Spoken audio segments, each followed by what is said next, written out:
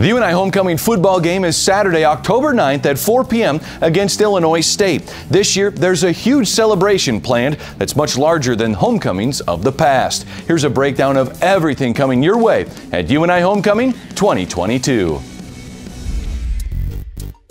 The UNI Panther 2022 homecoming festivities have something for everyone. On Thursday, October 6th, the soccer team will host in-state rival Drake at 3 p.m. at the soccer field on the west side of the Dome. On Friday, October 7th, the swimming program hosts the University of Iowa Hawkeyes at 5 o'clock at the Glenn Henry Swimming and Diving Pool. At 6 o'clock, inside the McLeod Center, the volleyball program hosts Bradley in the Missouri Valley Conference home opener. A major renovation of the Campanile will begin with the casting of 9 new bells for the Carillon.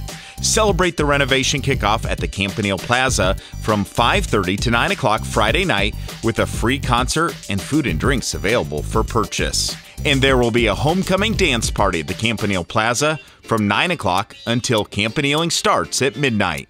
Saturday morning, the homecoming parade will be held on Main Street in downtown Cedar Falls, starting at 10 a.m.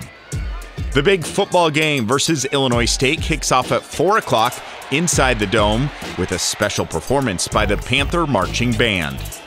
At 7 p.m., the volleyball team will battle Illinois State in the McLeod Center.